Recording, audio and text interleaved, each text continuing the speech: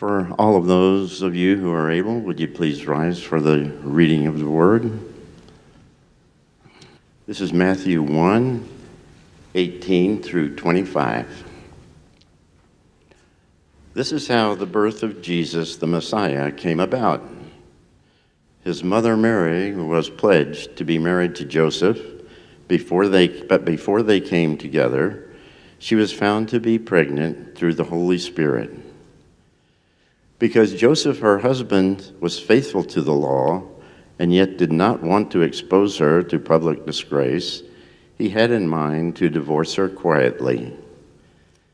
But after he had considered this, an angel of the Lord appeared to him in a dream and said, "Joseph, son of David, do not be afraid to take Mary home as your wife, because what is conceived in her is from the Holy Spirit. She will give birth to a son, and you are to give him the name Jesus, because he will save his people from their sins." All this took place to fulfill what the Lord had said through the prophet. "The virgin will conceive and give birth to a son, and they will call him Emmanuel," which means God with us. When Joseph woke up, he did what the angel of the Lord had commanded him and took Mary home as his wife. But he did not consummate their marriage until she gave birth to a son, and he gave him the name Jesus. Praise be to God. Have a seat. Thank you, Jack. Well, it's good to see you this morning. Why do people celebrate Christmas? Why do people celebrate Christmas? For some, it's a time of delight, fun, and celebratory glee. Beautiful lights on affluent homes. Wonderful presents stacked high under ornamented trees. Movies full of imagination and hope.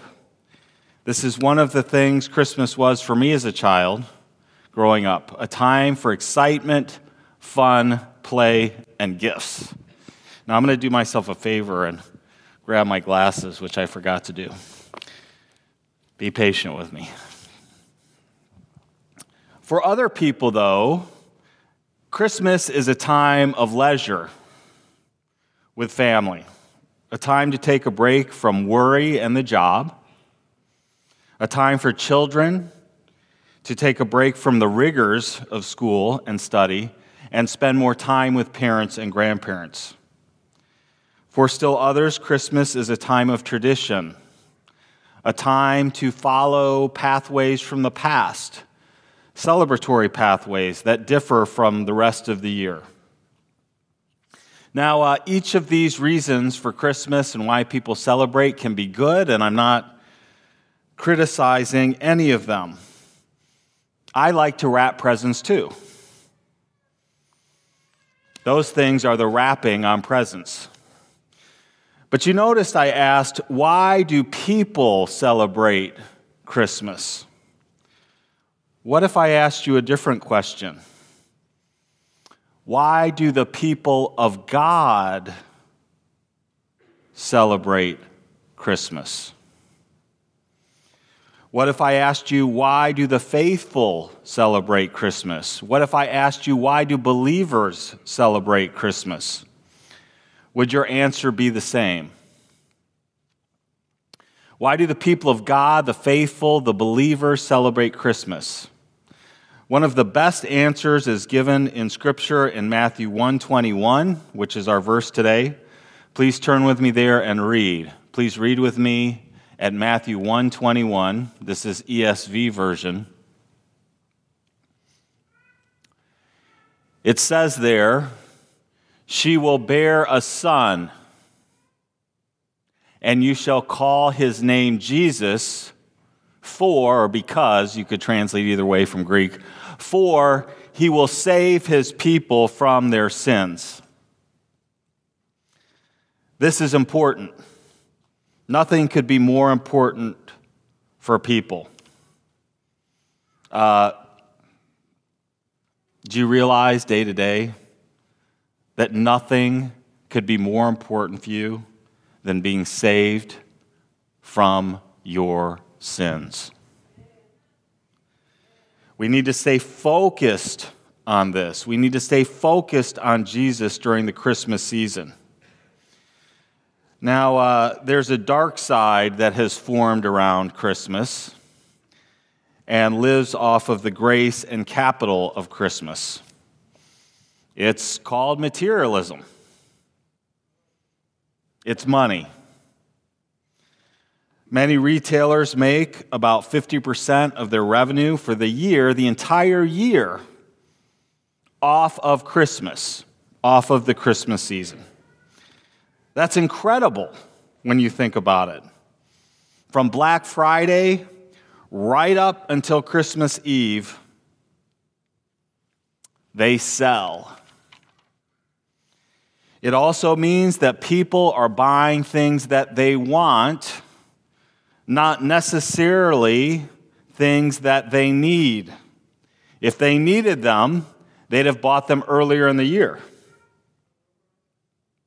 Hence, I say materialism.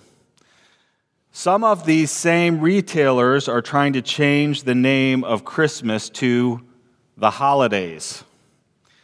This is not only an affront to Christianity, it's downright against their business self-interests.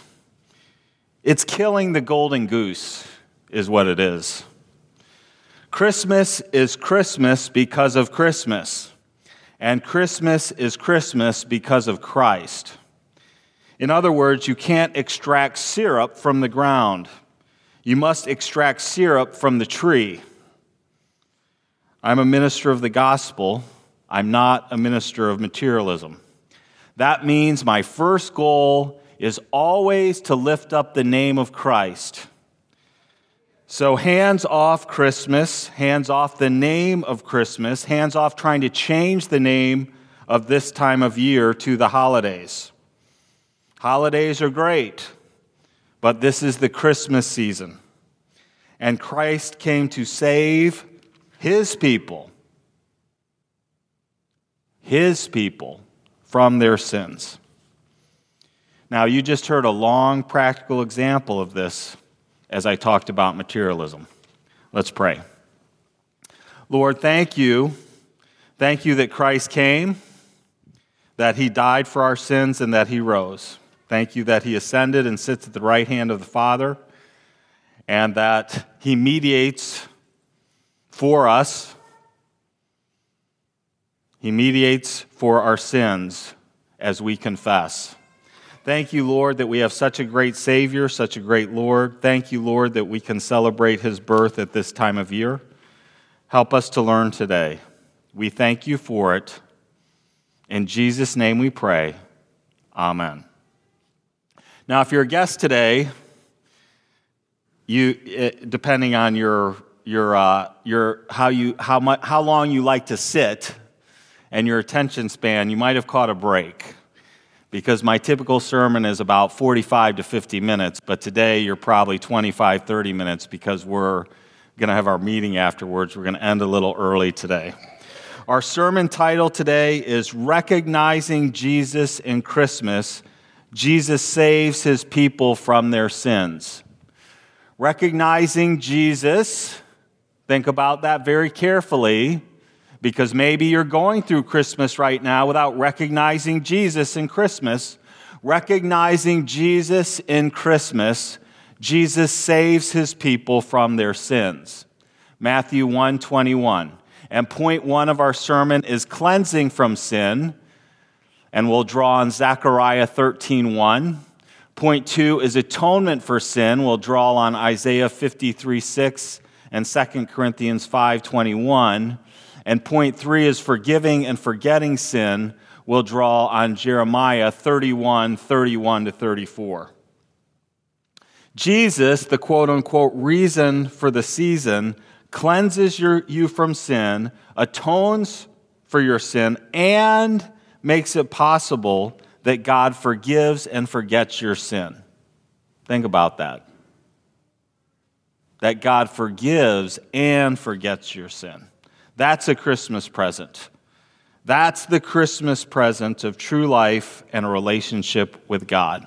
Point 1 now, cleansing from sin. Please turn to Zechariah 13:1. Did you bring your Bible? If not, there's one in the pew in front of you. Zechariah 13:1. Zechariah is, I think, the second to the last book in the Old Testament. Just go towards the end of the Old Testament. You'll probably find Zechariah, or look up at the screen. This says cleanings from sin up there, but it's not cleanings from sin. That sounds like what you do at the dentist. It's cleansing from sin. Cleansing from sin. Zechariah 13:1. On that day there shall be a fountain opened for the house of David and the inhabitants of Jerusalem to cleanse them from sin and uncleanness. The people's uncleanness comes largely from idolatry. How many of you recognize that there is idolatry all around you in this society? Okay, good. How many of you recognize that there's idolatry maybe closer, sometimes idolatry in your own life? Okay, good, very good, good. Idolatry is rampant now. An idol is anything that you love more than God. Think about what I'm saying to you. An idol is anything that you love more than God. How many Americans love God more than their house, more than money, more than their jobs? I don't mean the day-to-day of the job. I mean the benefits of the job, maybe. How many Americans love God more than their possessions? How many teenagers love God more than they love their phone? That's a real question. And young adults, and maybe even older adults. You take God away, you say to a younger person, or maybe even some adults, you say, no more worship in church. They say, great. Man, I can be at home watching the World Cup right now. Great. You take away a teenager's phone and get ready for World War III. You touch that phone and you get ready for a battle like you would not believe. You know what that means? That means the phone's an idol. How many children love God more than video games? Most spend less than an hour a week with God and spend 20 plus hours a week on video games. Idolatry has swept across this land. You know, I heard this incidentally. I'm not Korean, if you didn't know that. I heard this about 6 months ago. The Korean government had made a law that no one under 18 could be on the internet between 1 a.m. and 6 a.m. It's illegal, like doing drugs or something. Illegal. Good idea. Great idea. When is our government going to start protecting our kids? Idolatry has swept across the land. As it did in ancient Israel, so it does in America today. The prophet Zechariah predicts not only the coming of Christ, but that Jesus will cleanse us from our idolatry. Now, we all, me too, we've got to understand something. Jesus saves you from your sin. He saves you, he saves me. Therefore, Jesus cleanses you from idolatry. Husbands, no more pornography. because you love Jesus.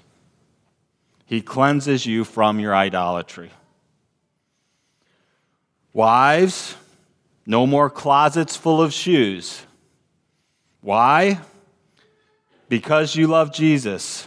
He died for your sins. He cleanses you from idolatry.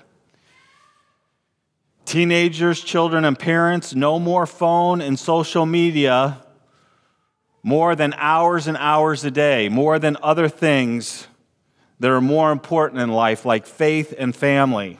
Why? Because you love Jesus. He died for your sins. He cleanses you from idolatry. Point 2 now, atonement for sin. Substitutionary atonement for sin. Isaiah 53:6.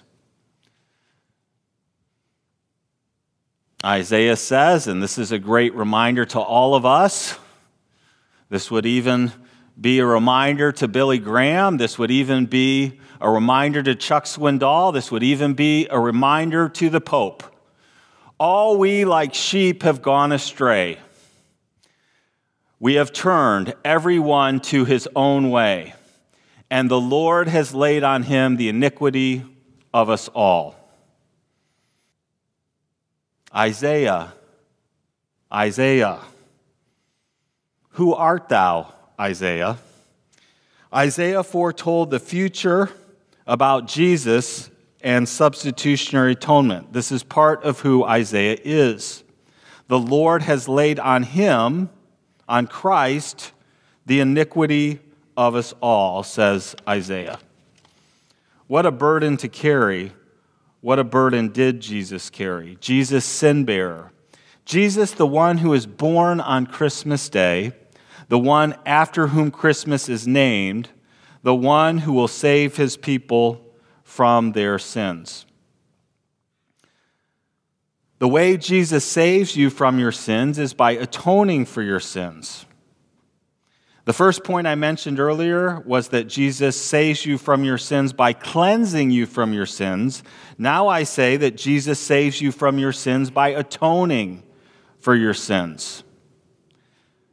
I remember the first time I heard and conceptualized that Jesus took my place on the cross and died for my sins.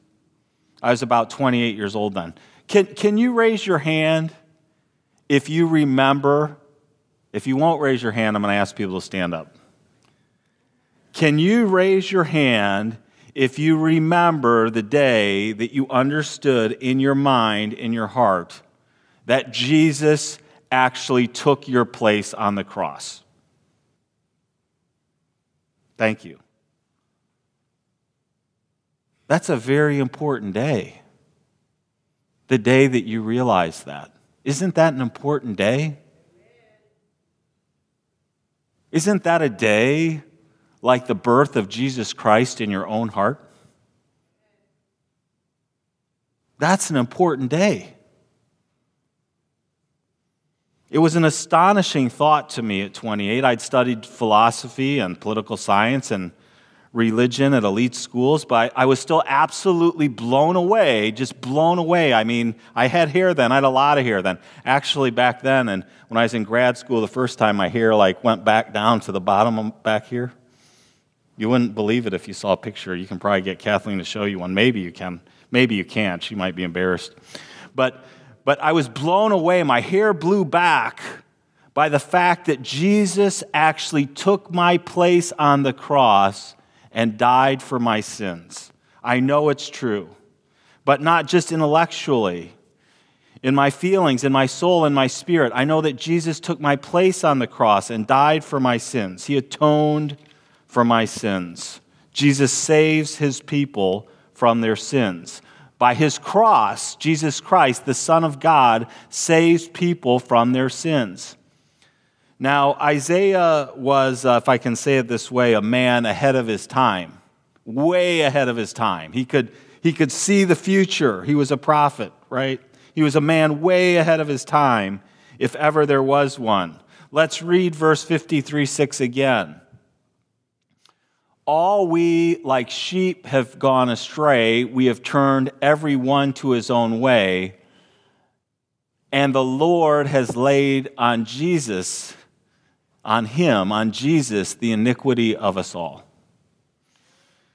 Isaiah knows there is no good in any one of us. You want to do yourself a favor in your day-to-day life?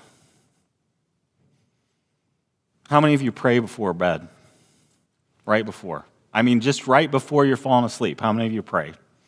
I don't mean protect me from bad dreams, although that wouldn't be the worst thing to pray for, but right before.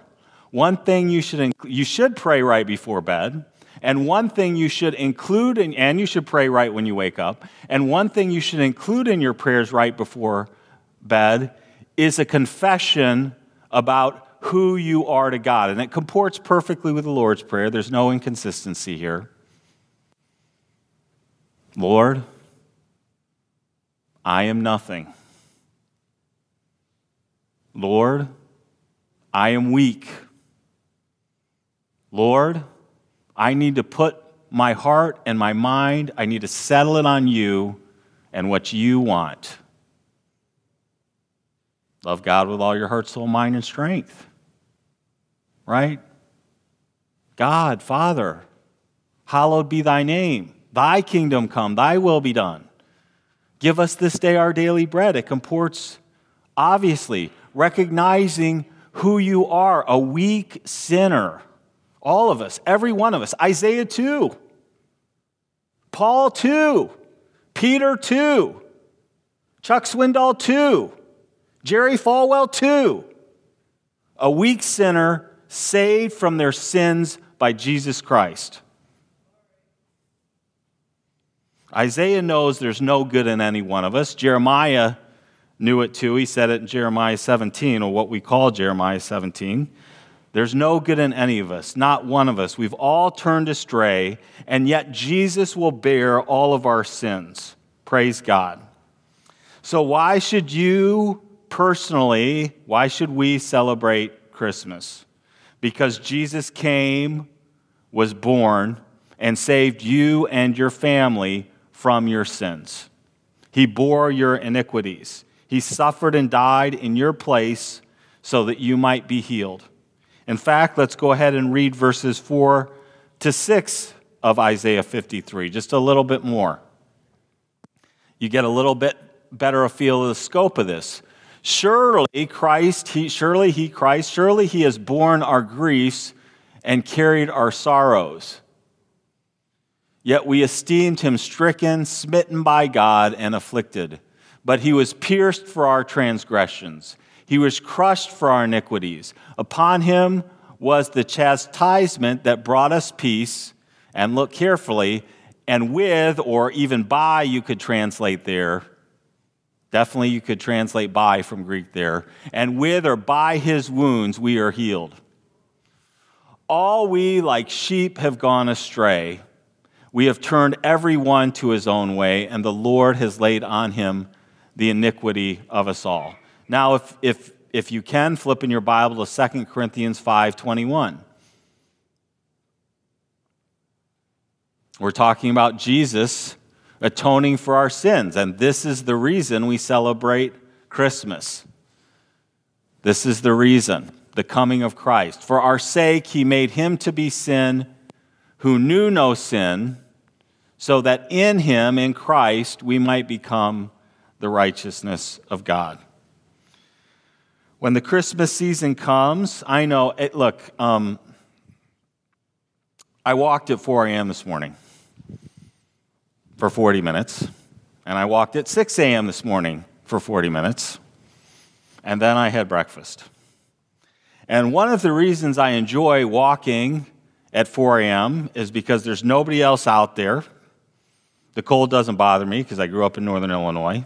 There's nobody else out there, and I'm walking along, and you know what I love to see? I love to see all the houses with lights on them. I love to see all the Christmas lights. I love to see all the decorations.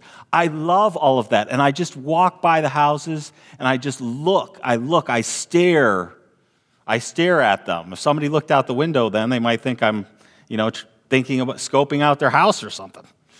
But I'm staring at the lights. I love Christmas lights.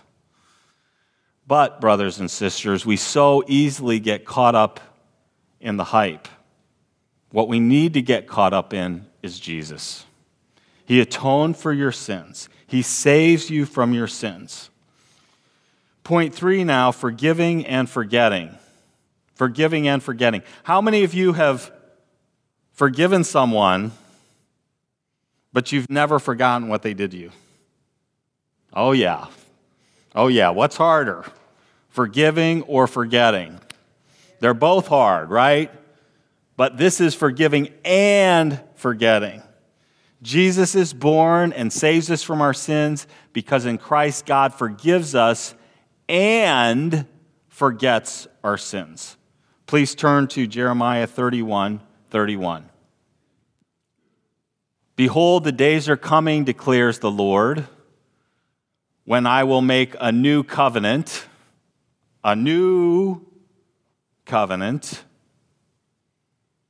in Christ, a new covenant. Behold, the days are coming, declares the Lord, when I will make a new covenant with the house of Israel and the house of Judah, not like the covenant that I made with their fathers. And the reason I can say that in Christ is because Hebrews 8:6-12 says that very plainly. It recounts the same verses.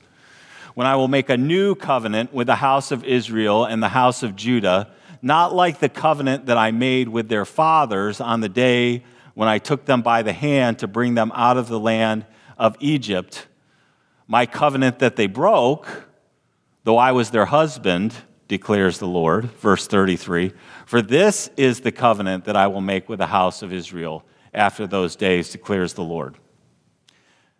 I will put my laws within them, and I will write it on their hearts, right?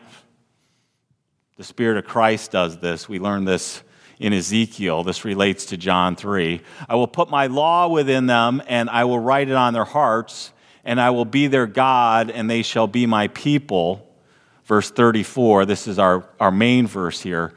And no longer shall each one teach his neighbor and each his brother, saying, know the Lord.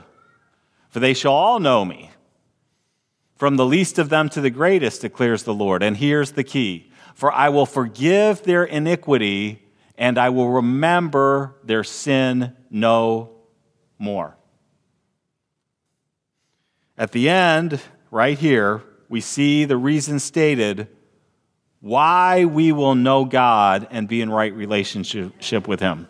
It is because He forgives our iniquities, and He will remember our sin no more.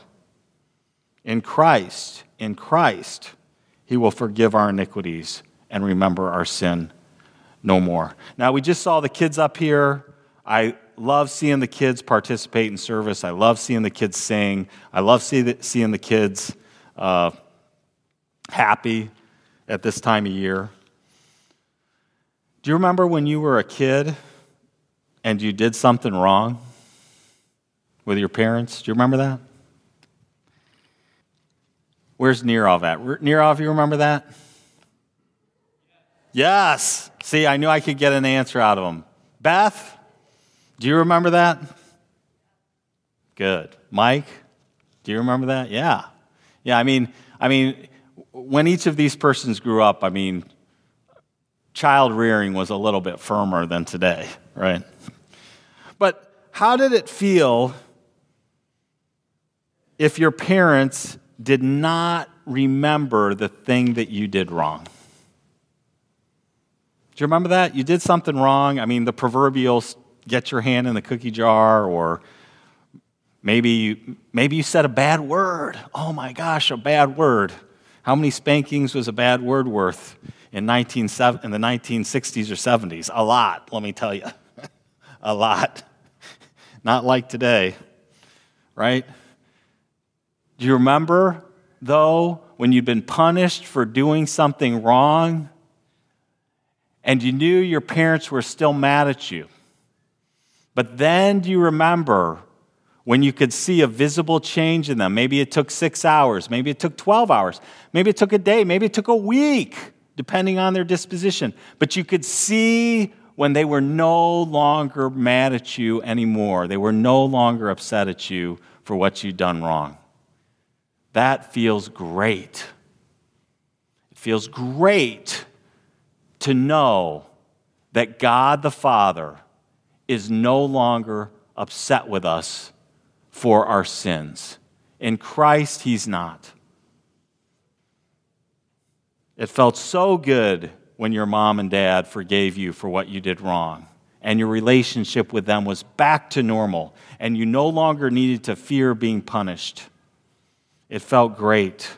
It felt great. It felt great for me, I'll tell you. It felt great for me.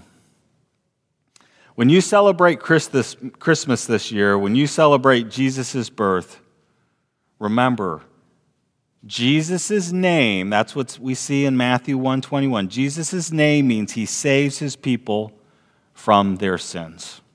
How does He do it? 1, He cleanses you from your sins. 2, He atones for your sins. And 3, He even makes it possible that God the Father forgives and forgets your sins. All in all, you're back in right relationship with God. You're restored and reconciled to God because Jesus came, was born, He incarnated. So presents are great. Physical presents are really great. Clothes, jewelry, toys, and other presents are great. They're great. But the greatest present of Christmas, the greatest present of the birth and coming of Jesus Christ, is that you and your family are saved from your sins by grace through faith in Jesus Christ. So look to the Spirit of Christ this year and always, not to the spirit of materialism. Let's pray. Small s spirit. Let's pray. Lord, thank you. Thank you for your love. So often we can forget who Jesus Christ really is. He's more than a man. He's more than a teacher. He's more than a prophet. He says He's more than that. He's more than a prophet. He's our Savior. He's our Savior. At Christmas time, we celebrate that Jesus, our Savior, came and that He saved us from our sins. So, Lord, please help us. Sin is an unpopular concept today in this society. That doesn't make it less real. It just means it's even more rampant. Lord, help us to concentrate our hearts and minds prayerfully on the Lord, recognizing day to day that He saves us from our sins. We thank You for it. In Jesus' name we pray. Amen.